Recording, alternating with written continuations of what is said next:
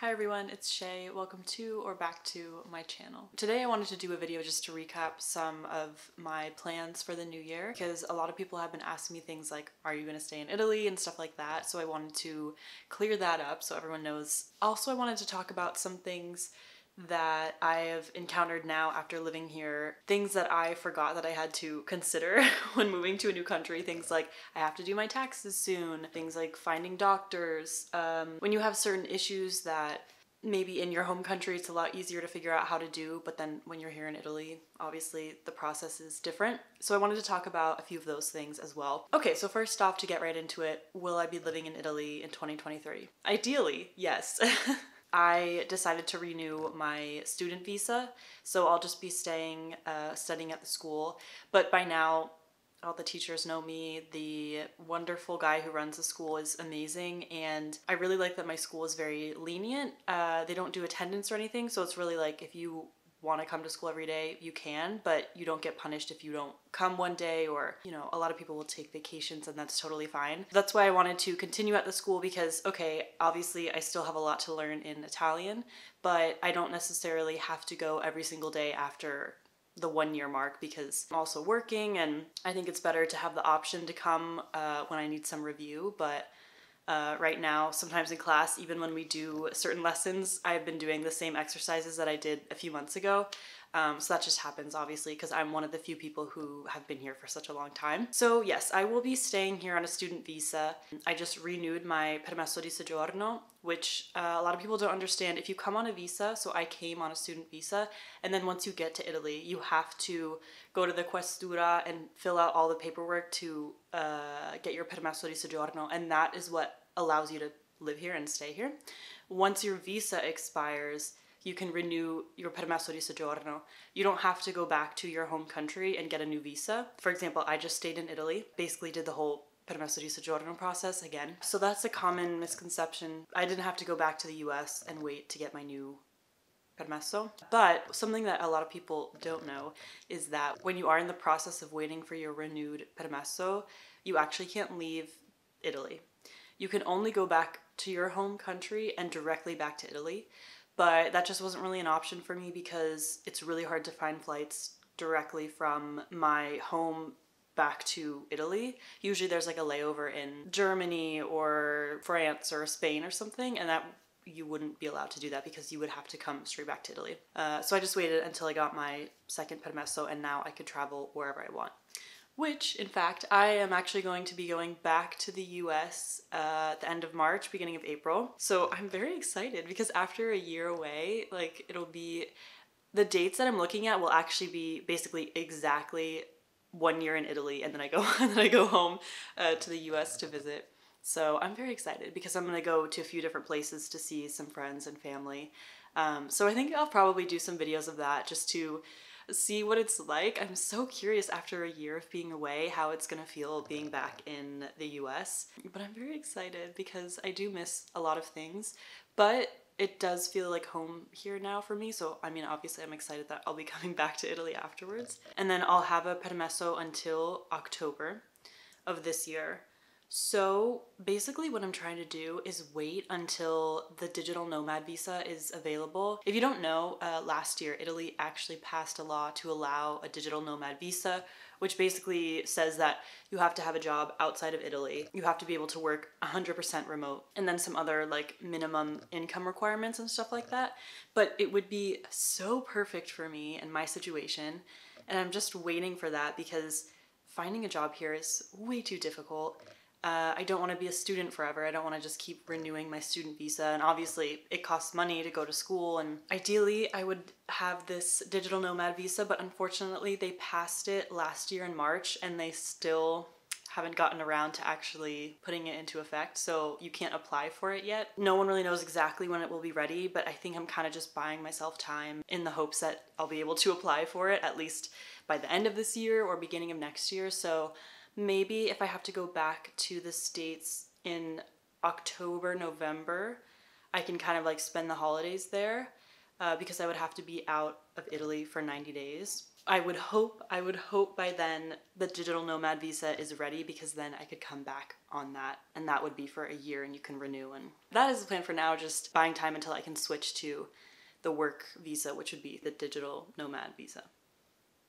But again, with Italy, everything's always up in the air, so who knows? And then as far as some other things that I have to think about this year, as I mentioned in the beginning, taxes. I am very stressed out about that. If you are an expat or you're watching this and you've gone through something similar and you have any sort of resources, definitely message me on Instagram or comment below, because I'm not sure how to navigate this. Like, I'm not sure if I need to get like a tax person here in Italy to help, as well as someone in the US, or just someone in the US who understands also like expat situations and paying taxes when you live outside of the US. But I definitely need someone to help me, because I don't want to submit my taxes and do something wrong. Because I know that I'm supposed to pay something here, because I've lived here for the majority of the last year. But it's a little complicated because I did live in the US in the first few months. And then I also was getting my full-time salary, so the taxes were already being taken out. But then I switched to freelancer, kind of like project-based stuff, while I was here in Italy, but for companies that are based in the US. Anyways, very complicated. But I definitely will be documenting some of that stuff on my Instagram, because a lot of people have asked me to share that, which I definitely want to, because I'm learning as I go, and it's something that I didn't really consider because I thought I would only be here not that long. Once I figure that out, I'll let you know. Also things like health insurance, because I just had like a student health insurance that I got from this website. They provide the emergency medical coverage that you need, but it's obviously not, it doesn't cover as much as it would if you got like the national health insurance card, which is something like the tessera of like the health insurance. That's another thing I want to explore, because I've had issues getting prescriptions here, which is so frustrating. So I think it would be a lot better if I just had like a set doctor here, because that's something I want to do as well. Having a doctor, you know, dentist, like things like that, that you just need to have checkups and you need to have things done. And obviously, since now I know I want to live here long term, like those are things that I have to figure out how to do, because I can't just not go to the doctor. If you are in Italy and you're here for a short time, or you just need something quick, actually the website Doctors in Italy is really helpful. I've used them a lot, and you can do telehealth to get a prescription for something simple, or maybe just a refill of something you've used a lot. Super helpful. Always, the doctors that I've talked to have always been very nice, so definitely recommend if you're in Italy and you need something but you don't know where to go. As far as housing, I do want to move apartments, because I'll have this apartment until early April, and then what I'm going to do is I'm actually moving to an apartment. There's a woman at my school who has an apartment here, because she's also trying to stay here long term, but she's going to be going back to the States for a few months, so it kind of works out perfectly, because I can just stay in her apartment for the months while she's out, while I try to find my next like long-term apartment. Because while I've really enjoyed this one was still pretty rushed, in the sense that, I don't know if you remember, but I had so much trouble finding an apartment when I first got here. I lived in 4 different places, so once I saw this and I knew I could move in right away, I just said, okay, yes, I'll take it. Even though it wasn't like my dream apartment, it has been very nice. I love this area. It's a very big apartment, and I feel very fortunate that I found something. But I would love to take some more time to find something that I really like. And also now I feel better because I have the work contract now. Obviously I can speak Italian better, so when I call people to ask about an apartment, it won't be as terrifying, because I usually hate calling people. Yeah, so I think this next time around, it should be a little bit smoother of a process, and since I'll have some more time while I'm at this other woman's apartment, I can, you know, take my time and actually find a place that I really like. And then just overall, people are asking me if I still like living in Italy. Yes, of course. Like it definitely feels like home now to me, and I'm actually shocked that it's almost been a year. Like time really flies. It's crazy. But yeah, I mean, even when I walk around now, I just feel way more comfortable, and there's still situations where, you know, I have to do something new and I'm kind of scared, oh, maybe I won't be able to communicate what I need, or if I have to go to some office or something and I need to speak Italian, I always get a little bit anxious in case something doesn't work out. It's just things like that. Like sometimes I do miss being able to walk into a store or walk into an office where I need to get something done and I can easily fully communicate with someone to explain what I need done. But for the most part, I mean, I'm super happy with my life here. My routines and habits are definitely a little bit different, but I really like it. I really like my routine of going to school and coming back and working. And it's so easy to meet with friends because in Bologna, everything is so close. Like I can just text my friends and be like, hey, do you want to go get coffee right now? Or do you want to get dinner or drinks tonight? And it's super easy to do that because everyone is just, you know, they live like close to the center and you can hang out very easily. Whereas in LA, I had to make plans with my friends like a month in advance to be able to see them. I've said this before, but my life, I would say, is just more simple.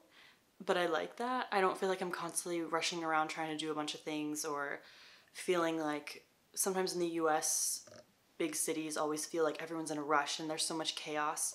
But here it's just so nice. Like sometimes if I don't know what to do, I'll just take a walk and listen to a podcast. And, you know, obviously the scenery is so beautiful. Like the other night we had this amazing sunset. It's not like I'm doing anything super special, but it's just, it feels special to me because the environment and like the architecture and everything is so different to me. So it is always exciting, like even if I'm doing the most basic thing.